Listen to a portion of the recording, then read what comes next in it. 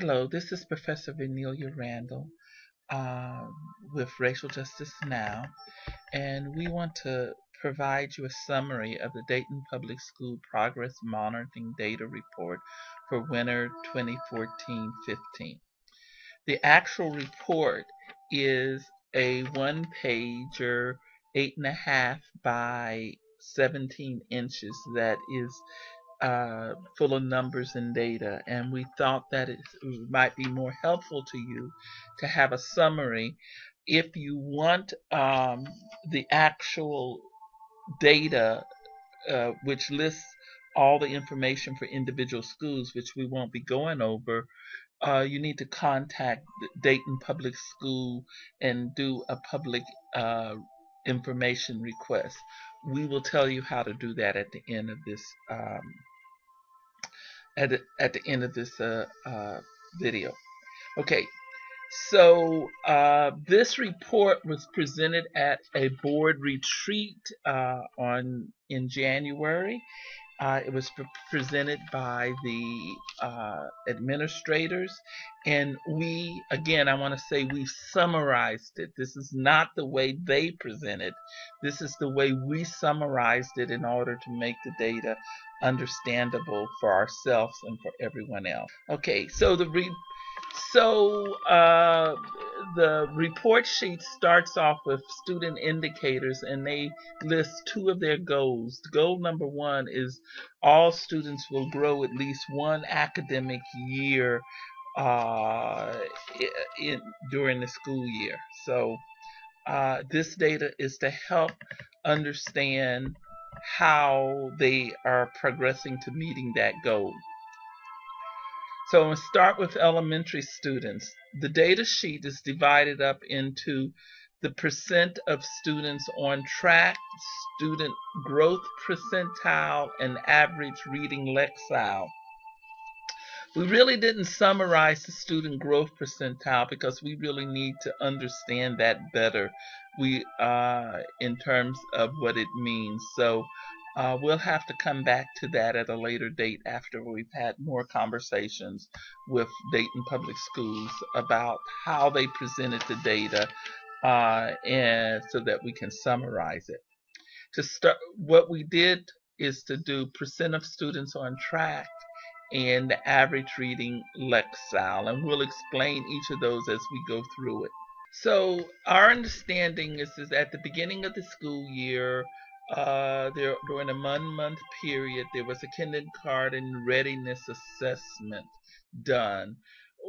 We don't actually know what they tested in that assessment. That question was asked by a board member, but it wasn't really answered.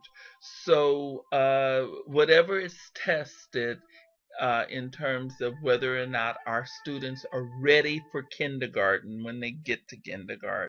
Only 33% of the students were ready for kindergarten based on this test. That means that Dayton starts off behind with 67% of the students not ready for kindergarten. They tested a total of number of schools. We arbitrarily picked a number of saying that we would like to see as a goal, that is Racial Justice Now, that 70% of the students would be ready for kindergarten when they get there. And we looked at the data to see how many schools had 70% of their students ready when they entered, and none of Dayton's schools had that.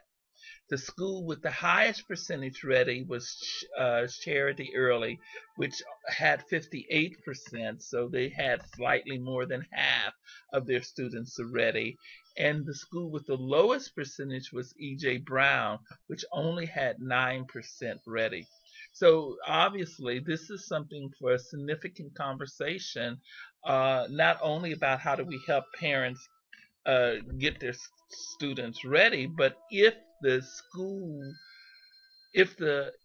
school starts off with a large majority of their students not ready for kindergarten, a question I have is, do they need to rethink how they do kindergarten then, and how they structure the whole process for those students coming in. So early literacy, which is about first grade reading, one of the things to note is that this is not whether or not the students read because they're read to. It's more about, in my understanding, whether or not they have comprehension and understanding, which is a very good point, because there's a difference between understanding your environment and being able to read. And in this category, when first graders were read to for this assessment, 75% of them was on track for understanding their environment. And I think that's a really good uh, a good strength of our students, that they 75% understand.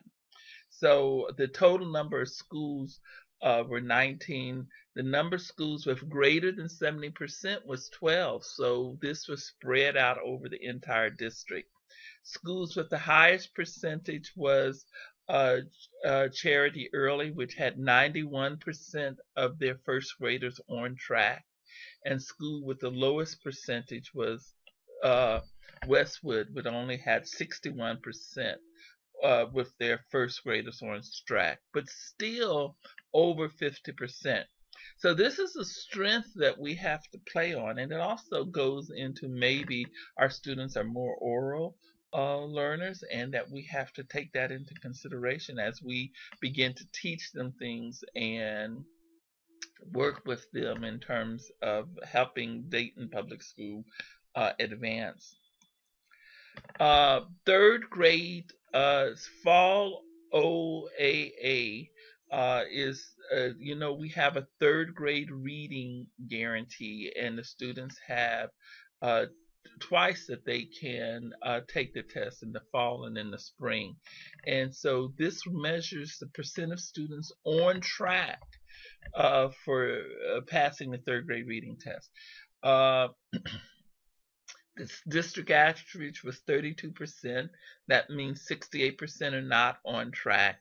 No school got greater than 70%. The school with the highest percentage of third grade on track was Charity Early with 54%, and the school with the lowest percentage was Fairview with 7%. Racial Justice Now really believes that all of this number, the kindergarten assessment, the early literacy, and the third grade reading, lends strength to the idea why we should not be suspending our pre-K through third graders. It's important to keep students who are behind in school and to deal with the discipline problems within the school. So the other thing that they presented was that we're going to talk about. They actually, as I said, they presented the student growth percentile, but we're not going to talk about that because we don't really understand their presentation. They presented average reading lexile. So this is a test that there's that is geared towards judging whether a student is on track to be college and career ready by the end of the 12th grade. So at each grade level, students are tested to determine whether they're meeting their grade level, whether they're on track.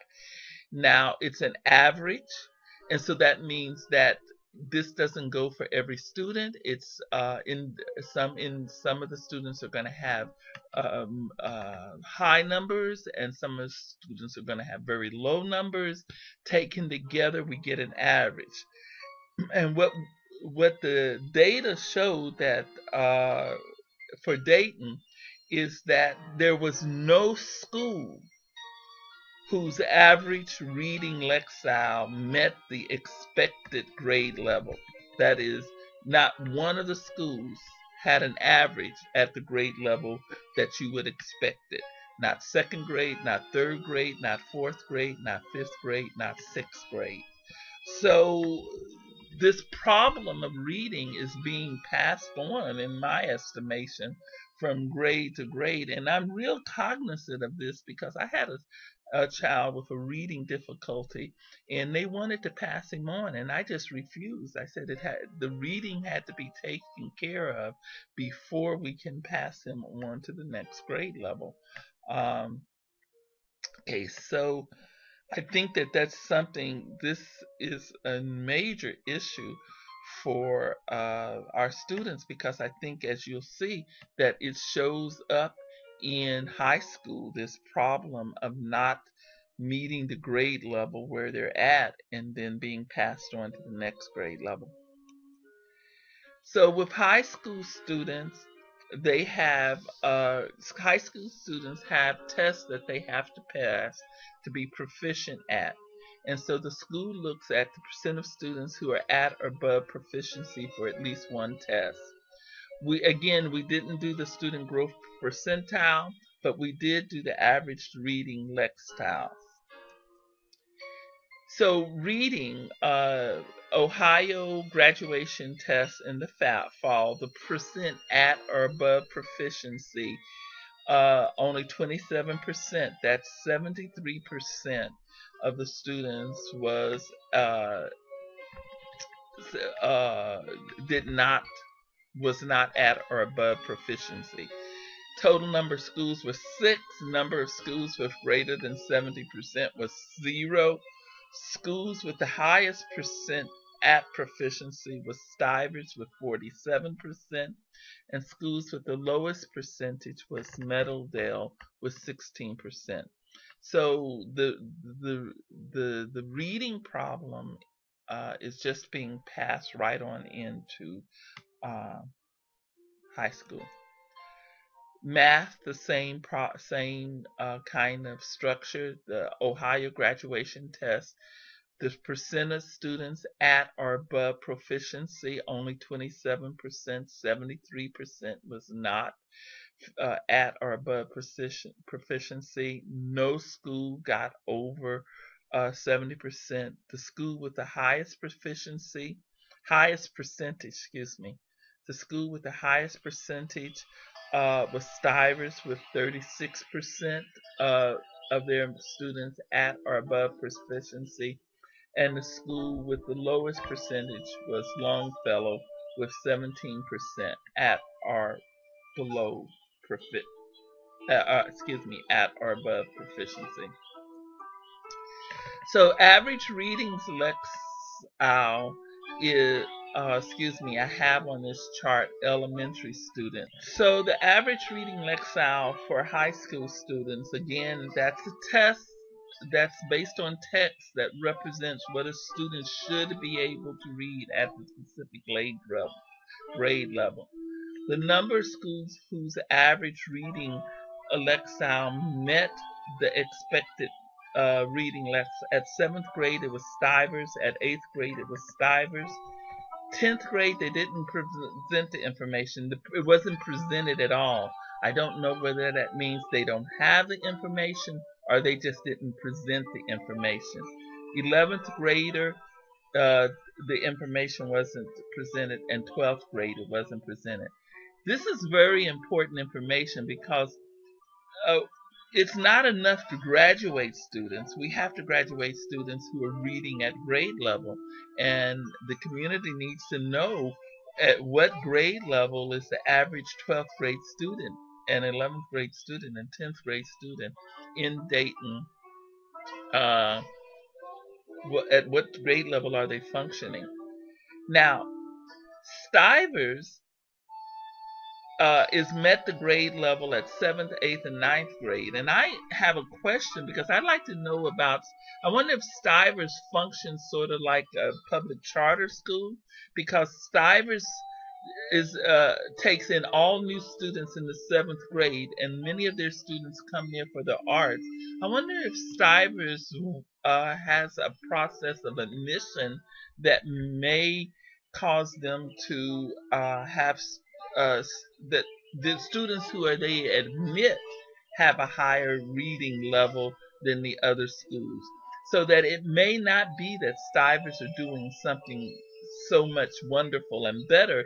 It may be that Stivers is just cherry picking among all of the schools that go to Dayton Public Schools in the seventh grade, and they're getting the stronger students, and consequently that strength holds up through the process. Um, I like that's one of the questions I think Racial Justice Now can ask is what is the admission? What does the admission process for Stivers, and what does their students look like compared to other schools? If in fact Stivers meets a representative sample of all the students in Dayton, and that their students have uh, admission uh, abilities similar to other high schools, then we should be looking at Stivers to see what they're doing.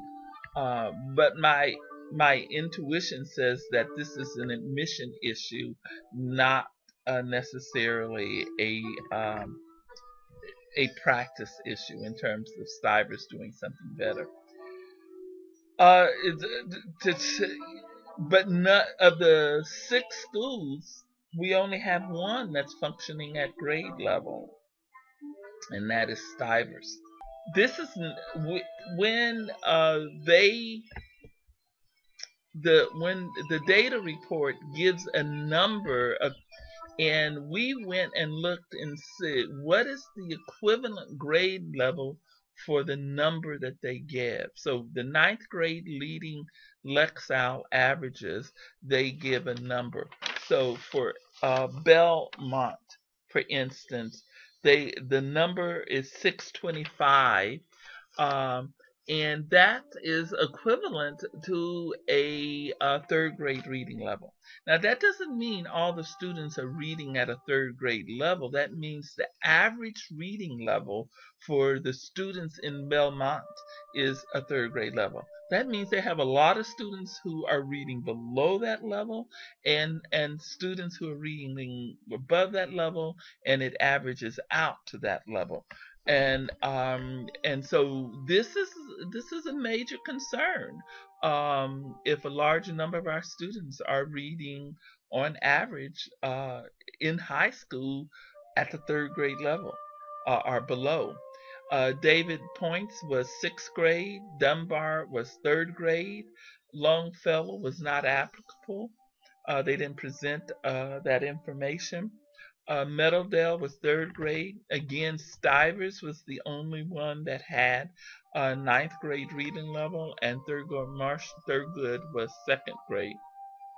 I want to make it clear, this is not saying that the students reading, as far as I understand, this is saying when they took this test, which was designed to determine whether they were at where they should be at in order to be ready for college and career by the end of the 12th grade, the reading level was equivalent for these schools to was all of the schools but Stivers was not at the ninth grade reading level. So that means all of the schools but Stivers, the students are not on track to be college and career ready at the end of the 12th grade, and that the number they assigned would place them at an equivalent grade level. And I think that is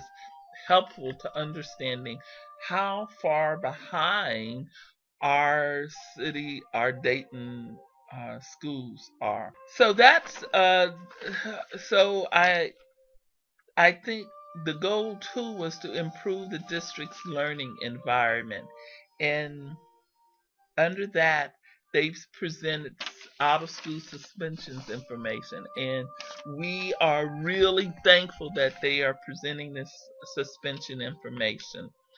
The and this is suspension information is as of December the 18th, 2014. And so for elementary, the rate per 100, that's 6.2 suspensions for every 100 students. Okay, let me say that again. 6.2 suspensions for every 100 students. That's not a percent of students that get suspended. That's the number of suspensions per 100 students. 5 schools had over 10 suspensions per 100 students.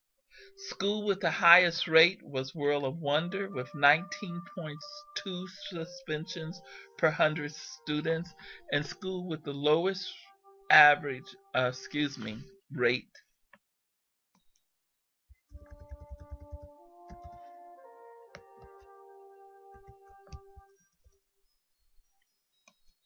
Schools with the lowest rate, the school with the lowest rate was Cleveland with zero point 0.4 suspensions per 100 students. There was no information available on racial disparity and no information on disability disparity, so we are unable to judge the progress on eliminating racial disparity and eliminating disability disparity. For high schools, again, the numbers were presented as of December the 18th, 2014. In high schools, the rate per 100 is 14.6 suspensions per 100 students, with four schools having over 10 suspensions per 100 students. The school with the highest rate was Thurgood with 24.6 per students, uh, 24.6 suspensions per 100 students, and the school with the lowest rate was Cleveland with 2.2 suspensions per 100 students. Again, no information was provided on racial disparity or disability disparity, so there's no way to make a judgment on how the school is progressing on that. We think that in general the school has um, Dayton Public School has been working on a suspension. It has a restorative justice program, and it's really been working on reducing suspensions, and we applaud them for that. One of our concerns is we have heard rumors that some of the schools are are reducing the suspension by sending kids home without calling it a suspension, and we would be concerned if that is true, so we're going to follow up on that. Now, if you would like the report itself so that you can see it for yourself, the document this summary is based on is the District Transformation Leadership Team Winter 2014-15 Progress Monitoring Data, Dayton Public School. The request can be, you can submit a public records request online, and you just have to go to Dayton Public Schools and use this link, copy this link and use this link, and you can submit the request online. I don't know whether some institutions charges for public requests. I don't know whether Dayton does or does not. I would hope that Dayton would start putting all of this information up on the internet so that it's available, that the same information they give the board, they give to the community. Finally, we want to end this with a call for help. We learned belatedly that most of the business of the Dayton Public School is not conducted at the business meeting. It's conducted at Dayton retreat, strategic planning meetings, and committee meetings. Dayton Public School has over 40 scheduled meetings where they're going to conduct board business. We believe that we elect the board, and so that's who we have to hold accountable. The, the superintendent is accountable to the board. The board is accountable to the community. But in order to hold the board accountable, we have to know what is going on. And to know what's going on, we have to attend every single meeting, get the information, formulate questions, and take them back to the board. So we need people to help join us on a Dayton Public School watch team. All Since most of these meetings you will not be able to talk, you'll need to be able to sit for 2.5, 3, 4 hours with doing nothing but listening and taking notes and formulating potential questions that you think we should ask the board. If you can attend 2 or 3 meetings during the year, please contact us. Uh, it, our email info@racialjusticenow.org. Thank you very much. And if you have any questions about our summary or questions you'd like for us to put to the board, actually, if you have questions that you would like to put to the board, we strongly encourage you to go to the board and put your questions um, to the board. Their business meeting is on I believe it's the third Tuesday uh, of every month, where you can speak. The actual meeting where the public can speak. And please go to that and ask your questions. Thank you, and we look forward to working with you on this.